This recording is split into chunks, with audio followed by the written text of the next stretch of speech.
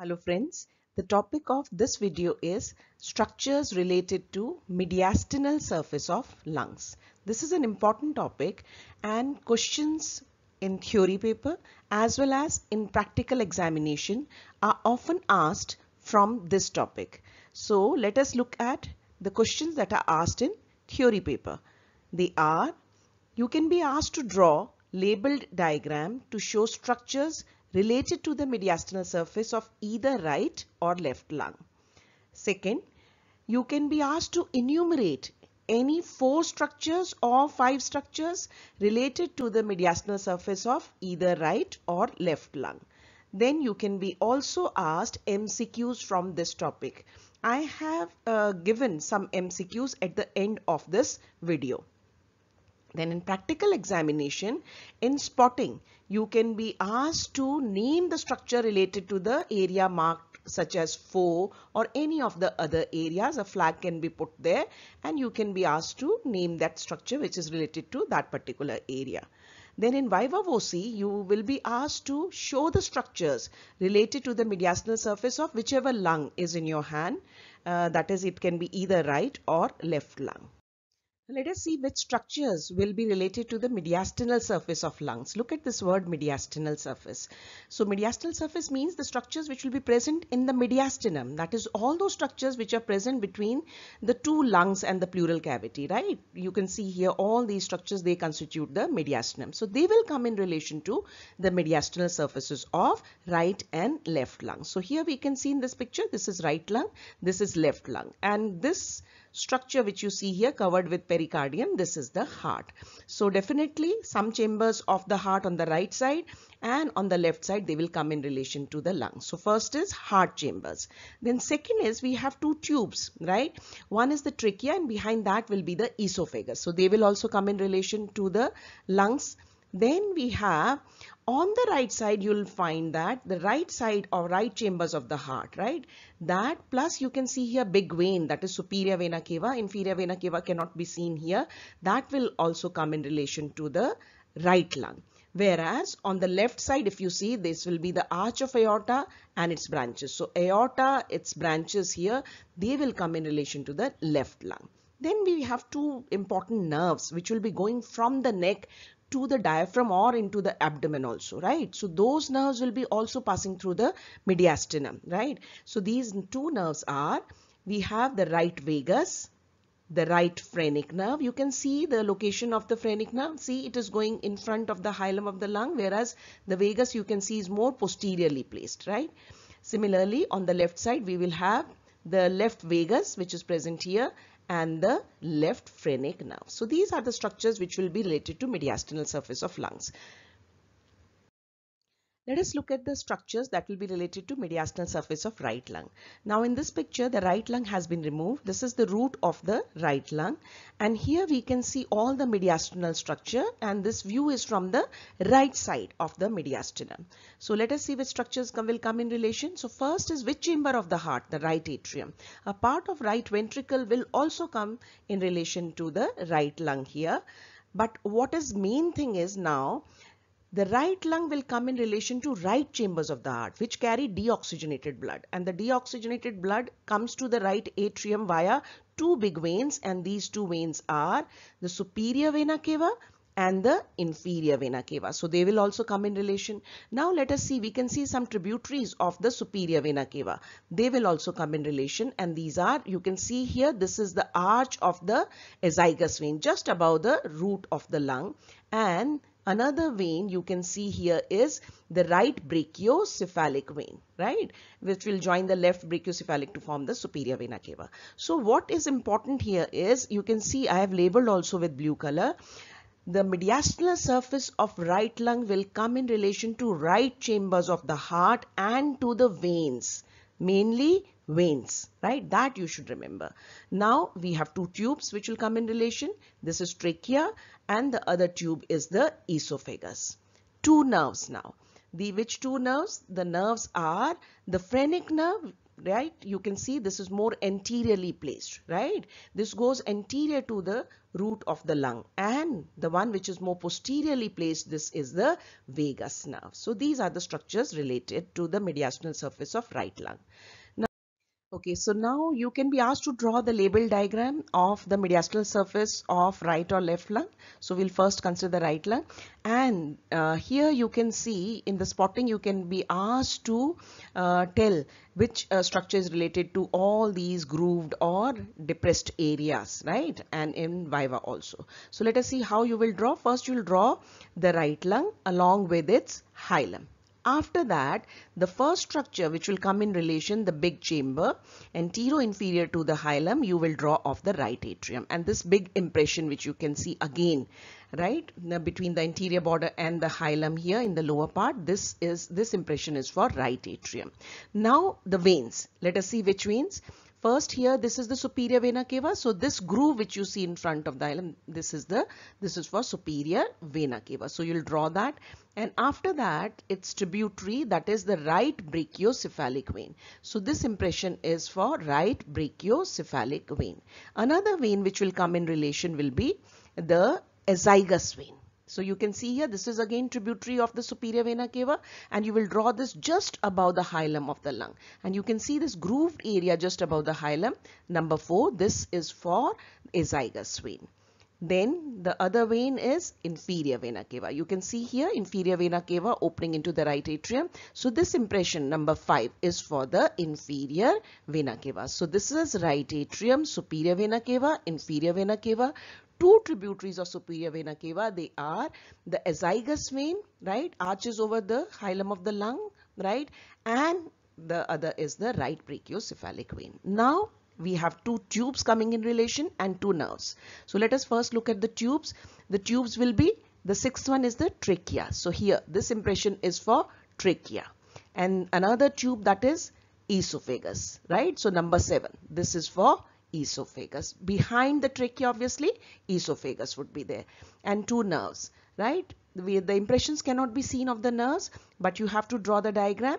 So first is, this will be the I have not shown, this will be the phrenic nerve, right, going in front of the hilum, and on the side of the trachea you can see this will be the vagus nerve.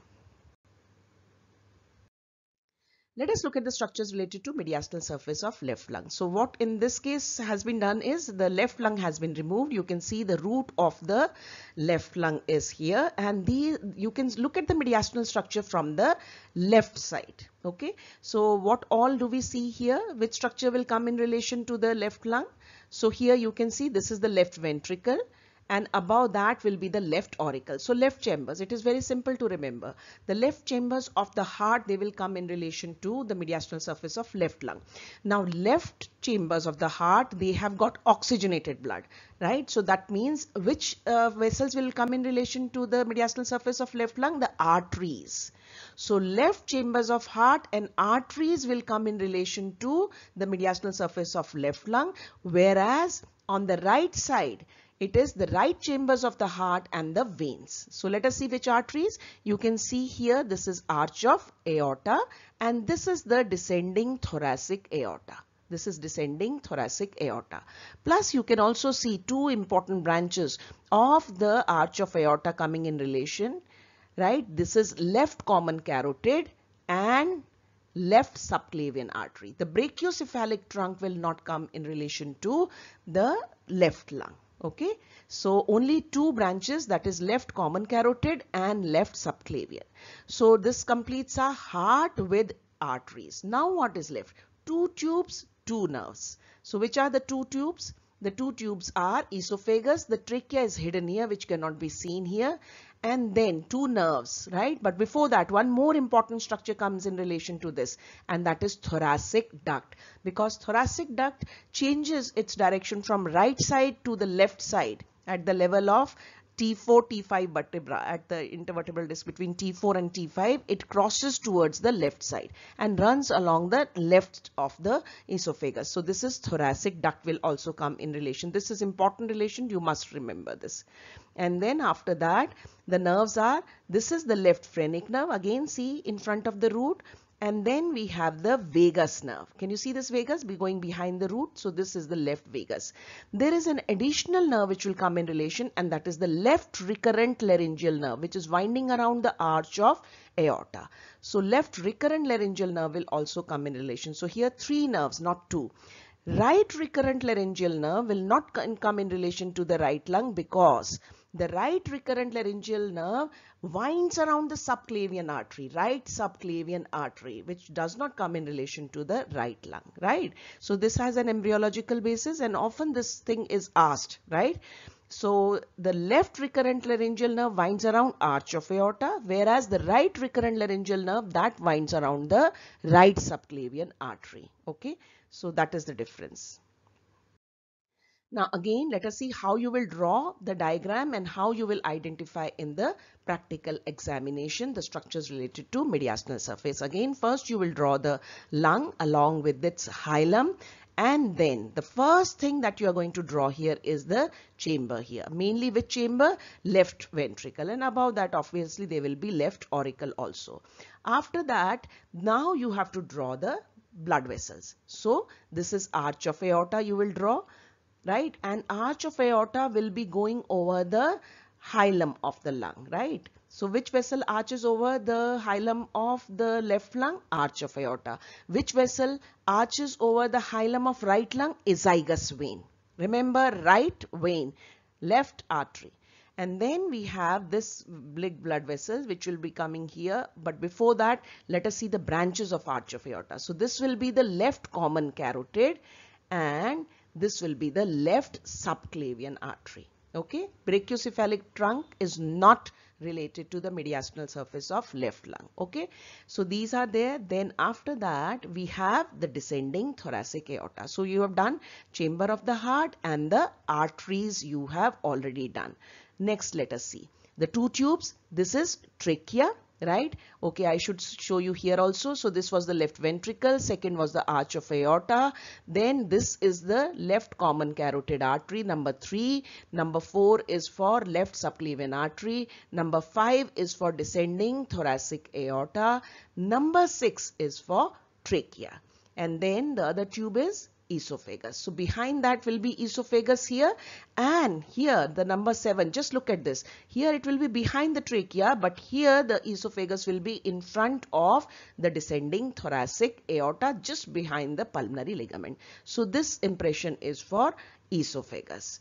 Now 2 nerves or 3 nerves in this case. The 3 nerves will be the phrenic nerve, which will not be seen. The impressions won't be seen here. So phrenic nerve you will draw in front, and then the other nerve will be the vagus nerve. You can see behind the hilum it is going, and the last important nerve which will curve around and ascend up, that nerve will be the recurrent laryngeal nerve. So this nerve will wind like this and go back to supply the larynx. This is recurrent laryngeal nerve, right? So this is how you will draw the diagram.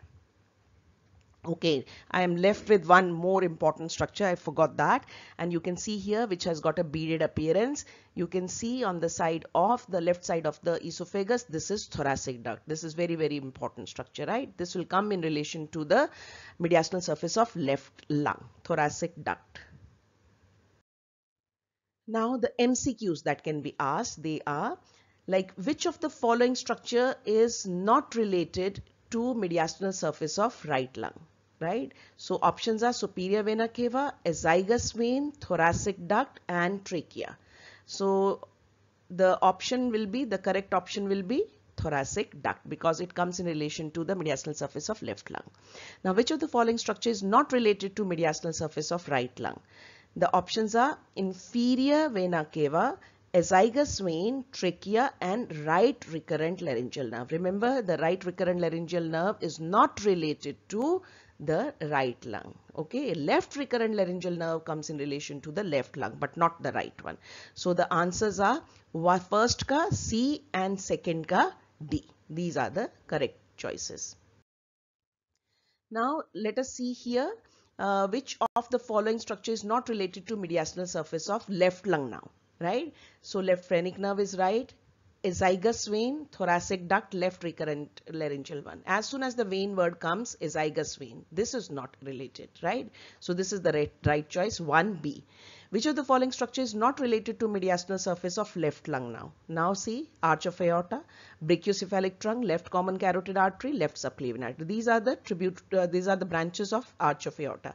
So brachiocephalic trunk is not related to the mediastinal surface of left lung. So the correct answer is 2B.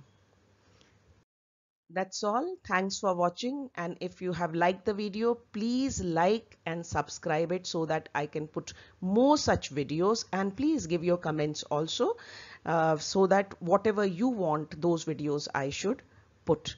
And for notes and all important questions along with their answers, right, in anatomy, you can visit my website, that is anatomyqa.com. Thanks again.